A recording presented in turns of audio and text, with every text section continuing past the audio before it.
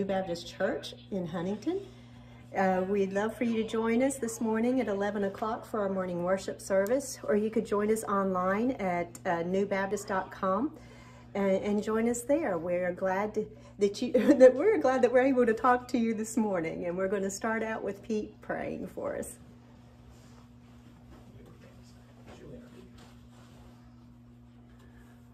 Our Father, we're thankful once again, Lord, that we can meet in your house, Father, and we can be on the radio, Father, and be with Brother Charlie as he brings us his message this morning, Lord, that it would touch our hearts and draw people closer to you. Be with us now, Lord, and we'll not forget to praise you in Jesus' name. Amen. Amen. Thank you very much, Pete. Now our message this morning in song is Brad Chenault.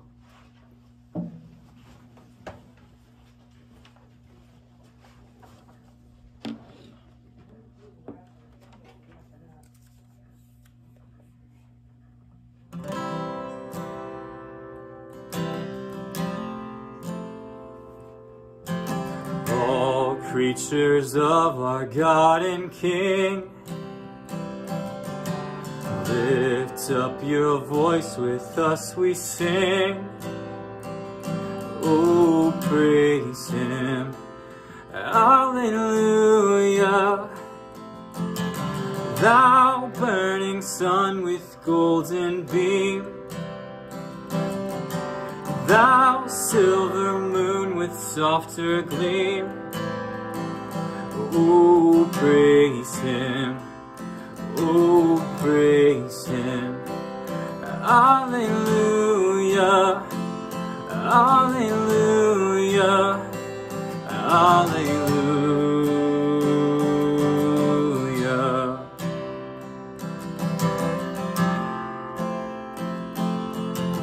Let all things their Creator bless, worship him in humbleness. Oh, praise him, hallelujah. Praise, praise the Father, praise the Son, and praise the Spirit, three in one. Oh, praise him, oh, praise him, hallelujah, hallelujah, hallelujah.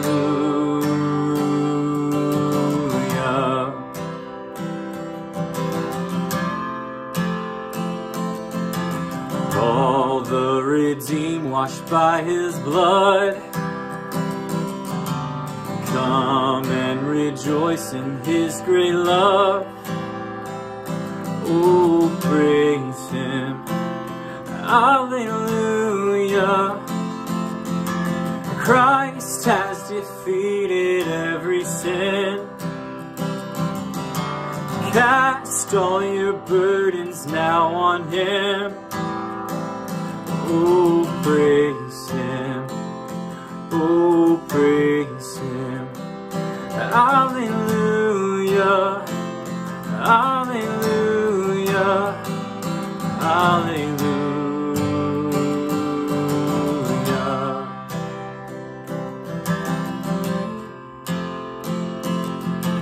He shall return in power to reign.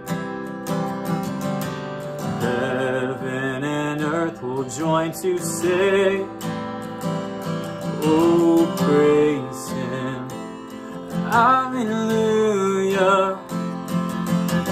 Then who shall fall on bended knee? All creatures of our God and King. Oh, praise him, oh, praise him, hallelujah, hallelujah, hallelujah.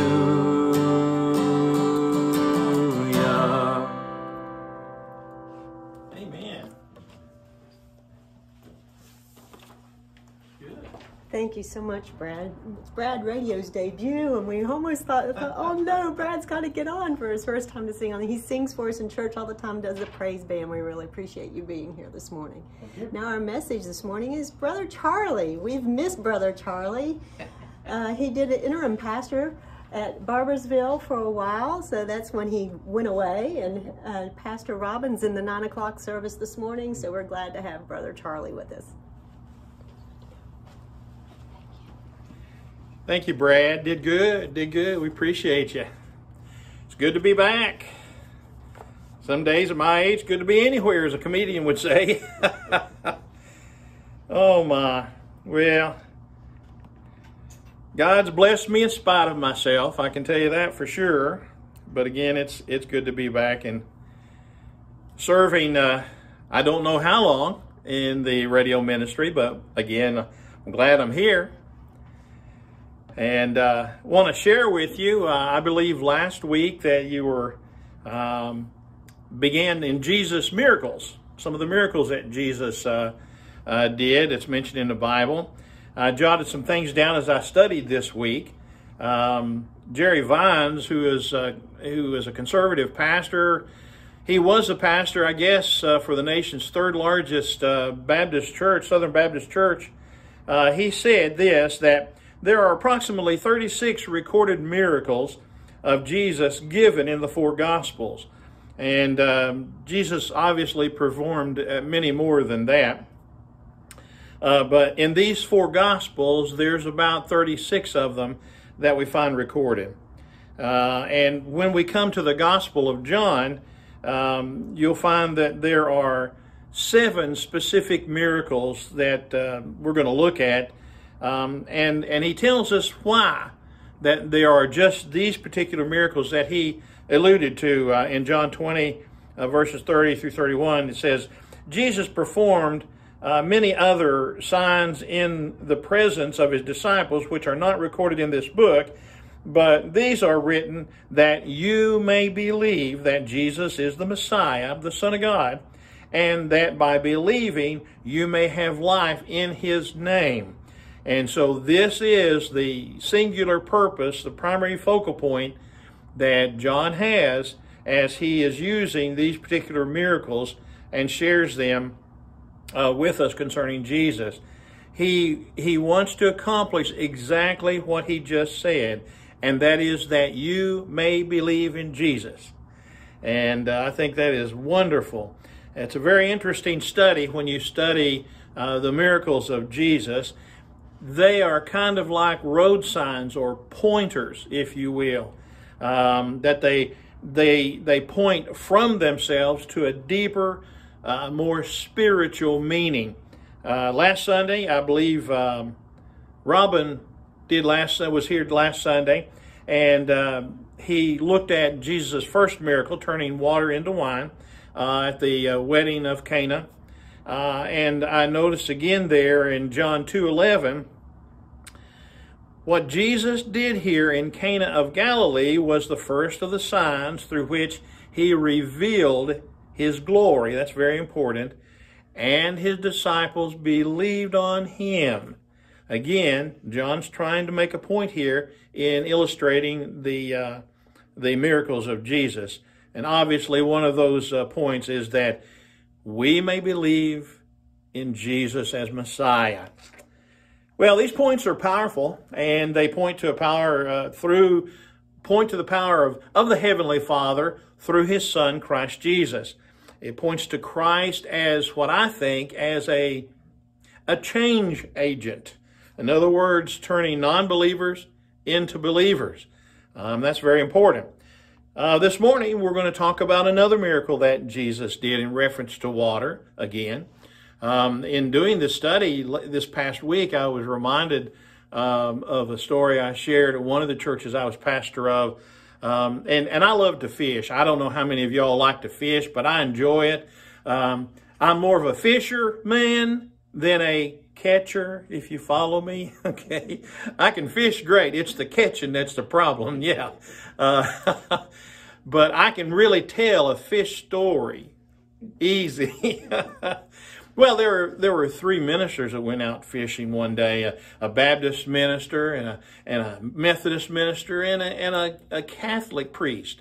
And they rowed a few hundred yards away from the shore, and they were fishing, and it was getting a little warm that morning. And the Baptist minister said, "You know, I'm a little thirsty. I'll go get us something to drink." And he stepped out of the water and walked over to the shore and got him something to drink, walked back on the water and got in the boat. And the priest, wow, what faith this man must have to be able to do that. Well, it's getting a little later, and the Methodist preacher said, "You know, I'm a little thirsty again. Let me go this time. I'll pay for it." And he steps out of the boat and walks on the water, goes over to the shore, and he gets something to drink, walks back on the water, and gets in the boat. And the priest, my goodness, I can't believe this. You know, well, it's getting around 1 or 2 o'clock in the evening, and it's getting really hot. And, well, the priest says, "Look, fellas, I'll go get us 6 cold ones, pop, and I'll step out of the boat, and I'll be right back." And he steps out of the boat, whoa, right down he went. He's flapping around in the water, not knowing what's going on. And the Baptist preacher turned to the Methodist preacher and said, "You think we ought to tell him where the rocks are?" Well, this morning, we're going to be talking about Jesus walking on the water. And he didn't need no rocks. He walked with the power of God in him. Thank you, Jesus. He showed us something that is beyond belief and yet believable. Because again, the Bible teaches us that the disciples truly believed after they saw this. Well, let's get into it. I'm really excited about getting into the scripture this morning. In John 6, beginning with verse 15, and really we'll be talking about verses prior to this, 13, 14, and 15, but areas that I'm sure you've studied before. But beginning in John 6, 15, the Bible says, Jesus, knowing that they intended to come to make him king by force. Now we're talking about he just fed a whole bunch of people. We're going to talk about that in just a moment as to what all went on. So they were going to make him king by force. He withdrew again to a mountain by himself.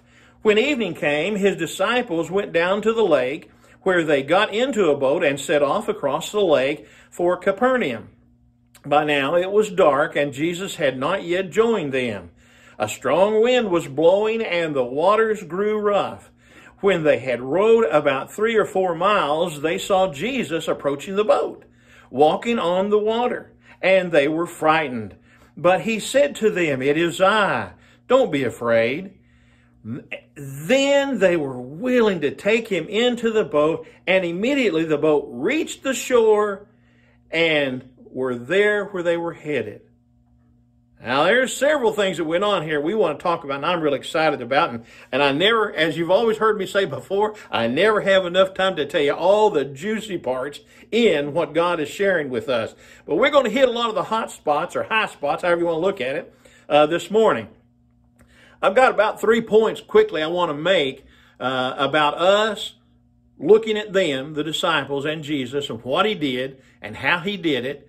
How it's going to help us. And number 1 is that we must stay focused on God's work. I think that was the beginning there as you look in John 6:15. Jesus had just fed the 5,000. Now, when you look at that, it's more than 5,000 because there was also women there that wasn't counted and children there. So many more than 5,000 were being fed. You know the story about the fishes and the bread. I hope you know that miracle. If you don't, you need to go back and read that a few verses back. And so the people were excited. They were excited about Jesus, what all was going on. Jesus was aware of his popularity as well, and the desire of the people to forcibly make him the king and run out the Romans and everybody else that was there oppressing them. His reputation as a miracle worker and a teacher of God's word had spread all over the place, all over the countryside.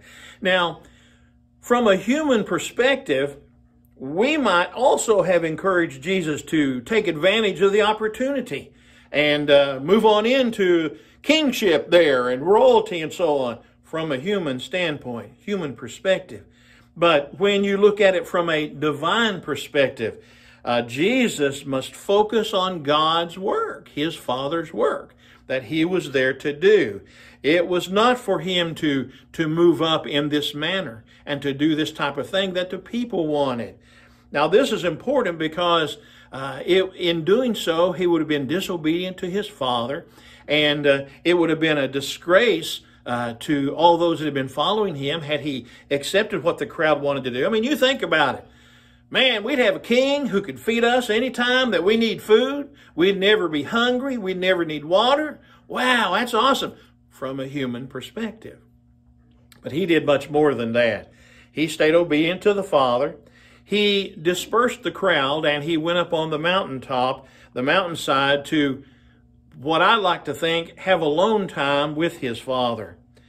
So that's number one. We've got to stay focused on God's Word and God's work. And number two, we must go in God's direction. Now, I come to the next few verses there, 16 through 19 or so, and Jesus went off by himself to have alone time with his Father, but his disciples were obedient, got into the boat, and you'll see in other verses, and I'll share with you here in just a few moments, in a couple of other books of the first four books there, that the disciples were told to get in a boat and head toward that direction, in Capernaum. And they were obedient and did that. And the Bible says that they got in the boat and they were rowing. They were doing what they were told. In other words, they were following God's direction as leadership through his Son, and they were being obedient. Even then, the Bible says that there was a great tempest, a storm that came up. And if you've ever been in a boat, let me tell you, and them waves start going back and forth, it'll get your attention fast. And when it's dark, you got to think they were in the early mornings, anywhere from 3, 4, or 5 o'clock in the morning, dark, on a sea, with the wind blowing, with the water flashing up, back and forth, Yeah, I think I'd been a little concerned, okay? I'm not much, like I said, I'm not much of a catcher or a fisherman either, really, but my boat skills aren't that great either. And even at that, these people were concerned. They were being tossed from side to side. There was a lot of fear there, I believe. And I think it also teaches us that in our life, there are storms that come up. And when we're being tossed from side to side in the darkness of life, when I say darkness, I mean not knowing what's next. Kind of like what we're in right now, wouldn't you think? In COVID-19. You know, I talked to my wife. We talk about all of what's going on. And I said, honey, I'm not going to live in fear. He don't teach me to live in fear. I'm going to do what I believe is correct. He teaches us to be wise as serpents and gentle as doves. And that's what I'm going to be. If that means wear a mask, I'll wear a mask. I got my little mask right here. In God we trust. And I wear that. I try to be wise in my dealings with other people. I do safe distancing and all that. I think that's important. But I'm going to live my life, and I'm not going to live it in seclusion. I'm going to share the gospel that God gives me. I think that's important. Yet, as we even see here, when we're following God's direction, stuff happens. And bad stuff happens to good people. The disciples were out there 3, 4, 5 o'clock in the morning, trying to be obedient, rolling toward Capernaum, being tossed from side to side. The fear is rising. And then what does the Bible teach us? Oh my goodness. It teaches us something I believe very important. We need to be looking for Jesus. Okay? In all the storms and all the stuff that's going on, we need to be looking for his face. And sure enough, they looked down in the water, the Bible teaches me, in verses 20 and 21. And this is my third point, that we must go in his presence. And we'll come to that here in just a second. They saw a ghost, the Bible says. If you look over in Matthew 14:26 or Mark 6:49, they thought it was a ghost out there on the water. Now, folks, I tell you what, if I was in the dark, I'm being tossed from side to side in a boat with a whole bunch of other fellers, okay, and hoping we was going in the right direction. At 4 o'clock in the morning, and I look out in the water and I see somebody walking, I'm going to have to change my britches, okay? You know, I'm going to have to start wearing brown pants is all I can say. Because I would be not just scared, I'd be panicked. I mean, I would panic, and I believe they did. And the Bible says, like I said, in Matthew and Mark, that they thought it was a ghost. And Jesus knew this. And this is what I like. It's Jesus' calming voice. Because how could they even hear him with all the water and the wind? And yet they did, didn't they? And what happened? It calmed them down. It calmed that panic down in their storm. What about our storms? Have you ever been in a storm of life, things going awry, people that you love either getting sick or dying, and you're thinking, where is God in all this? And you begin to talk to him. More importantly, you begin to listen to him. And you hear his calming voice and calms the panic in your life and in your heart. And say, don't be afraid. It's me. It's Jesus. I'm here with you in this storm. I've been there. Done that. I'm there. I do that. And that's what Jesus did. His voice, it not only had a calming effect on the fellers there, it had a calming effect on the storm. The Bible teaches me that when they come into the presence of Jesus and he got on the boat, several things happened. And really, for me, I hear two other miracles here in these verses. One is that I hear a miracle of quietness. The storm stopped. The wind stopped. He controlled nature at that moment. Wow. To me, that's a miracle. The second part of that I believe is a miracle too. That is, they were already there where they had been rowing to Gad. The Bible says that here we are. And just miraculously, they were there. So, to me, I see a whole bunch of stuff here that God teaches us, that sometimes we might be closer to the truth of where he wants us to be while we're in his presence than we realize. But we're panicked so much, we're scared so much of what's going on, that we can't see what's happening where we should be and what we should be doing. And then his voice calms our hearts and our minds down, and we go, oh, I was here all the time. Thank you, Jesus. Forgive me of my silliness. It's amazing how he works. Well, as Paul Harvey would say, let me get to the rest of the story.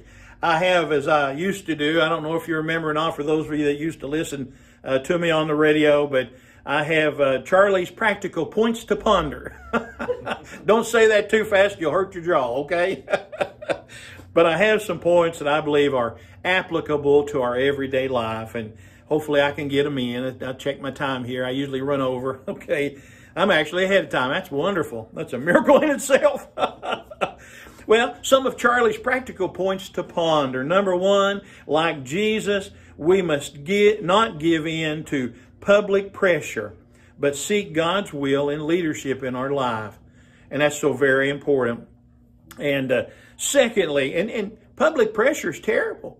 Remember, Jesus, they were trying to make him king because he fed everybody and he was a miracle worker and everybody thought how great he is and let's make him king. And that was not God's will. So public pressure can sway us. We see that in the political realm even today, all the things that are going on and how public pressure is pushing things good and bad, both ways. Well, number two of Charley's practical points to ponder is the Lord's timing is always perfect. We may not think so, but it is. We need to remember this when we're waiting on him to answer our prayer. And maybe he has, and we just haven't been listening to it. Well, number three of my Charley's practical points to ponder.